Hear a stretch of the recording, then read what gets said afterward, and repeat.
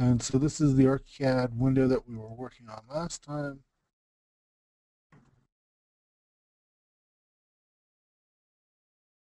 Oh, I'm sorry, I'm not seeing what I'm doing here. There we go, much better. I'm gonna get rid of that. I don't.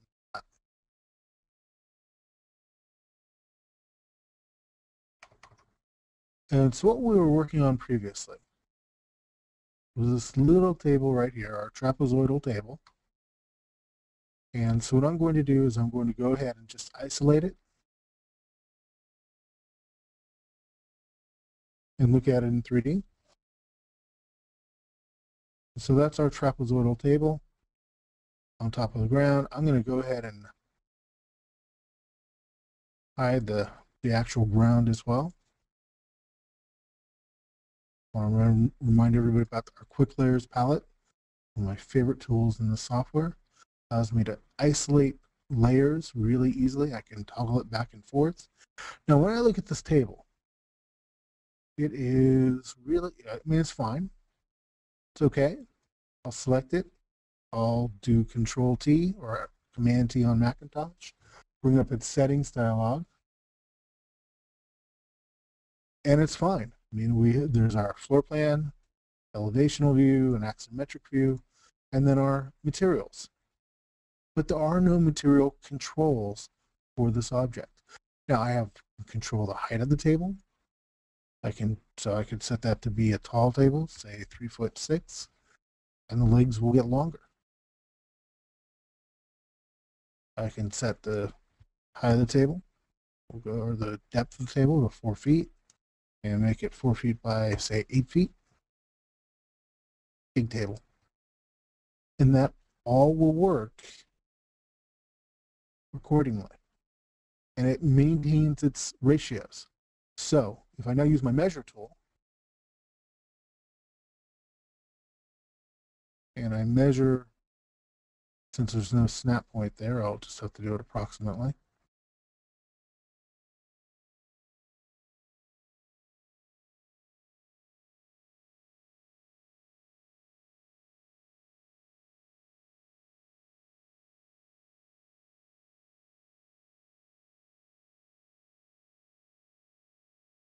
And the problem is I can't measure the top. Let's see if I can find a snap point.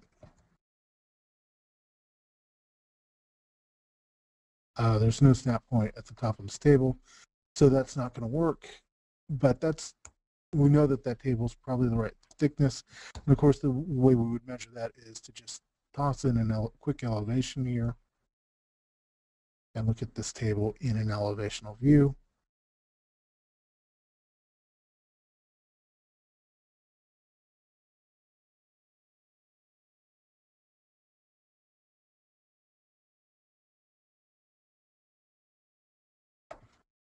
So there's my table. And no matter what I do to this tabletop is going to be 1 inch thick.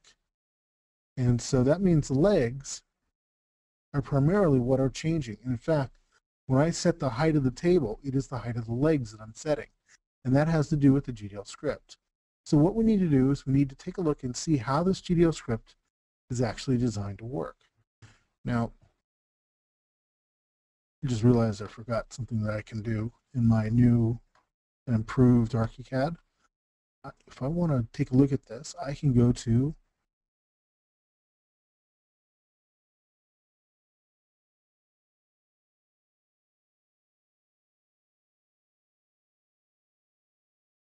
let me close some of this up.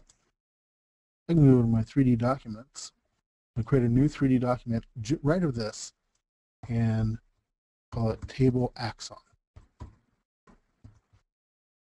And so now I'm in a working model of this table, and I can actually, what's nice about this, 3D document settings. If I don't want to see colors, I will just turn them off.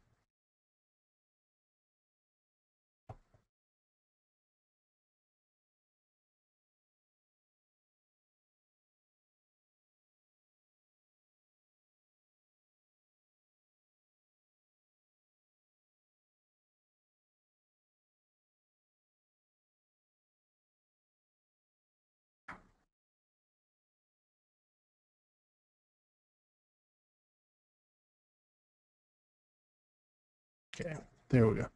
So there's my line work. Now I can measure this table leg right from the bottom up to here.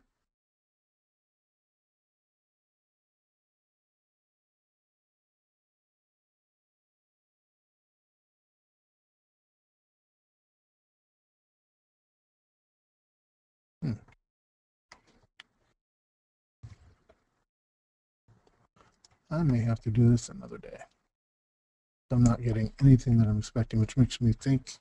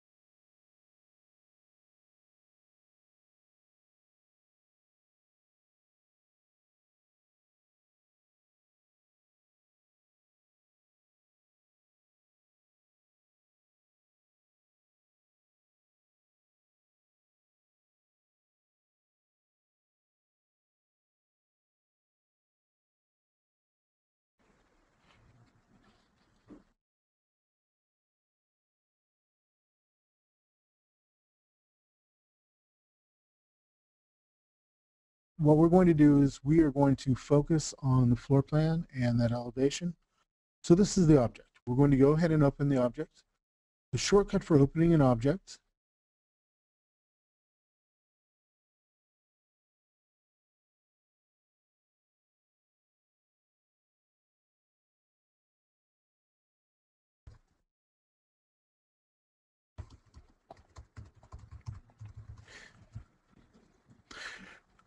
So we'll go ahead and open the object.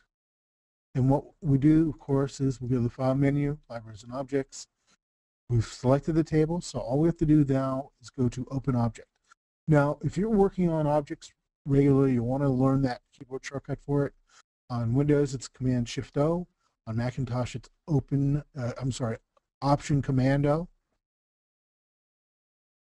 And so here's the object. Now, what are we planning to do here? First, when we look at this object, let's go ahead and take a quick look at it. Go to our 3D view. I'm going to switch my mode to internal 3D engine because this is how it renders. I want a hidden line so I can really see this clearly. Now, when I look at this object from underneath, we can make a choice here. Do we want that table?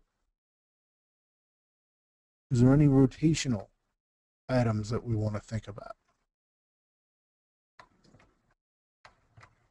Now that's where we would have to get into some math. I'm not sure I want to do that, but these are the kind of things that we need to think about. And so there certainly are color things, because when I render this, it's well, pretty much monocolor because it hasn't had any material assigned to it. So what we're focusing on today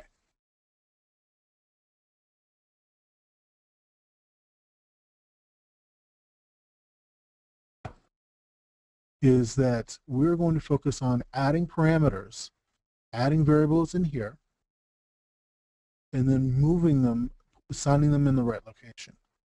So let's go ahead and assign some variables. The first one we might want to do is say the tabletop thickness. So I'll add a new variable. I'll look at all the different parts of this variable and we'll learn how to set it up correctly. So this is going to be called tabletop thickness. I'm old-fashioned this way. I like to type in my variable name in this format. Now, you can do it however you like. You can see ArchiCAD. The people who design ArchiCAD put in AC for an ArchiCAD parameter, underscore, and then the type of element that it is. It doesn't matter to me. I want the tabletop thickness. This way I know exactly what that variable name is. Now this is the hardest thing to get, is this is the name of a variable. What is a variable? That's kind of the hardest thing to get at. Well, let's finish doing this one, and then we'll talk about how that works. For now, take it for granted the name of the variable is tabletop thickness, and this is what gets put into the script to describe, well, tabletop thickness. Tabletop thickness. Now, as we saw in our agenda,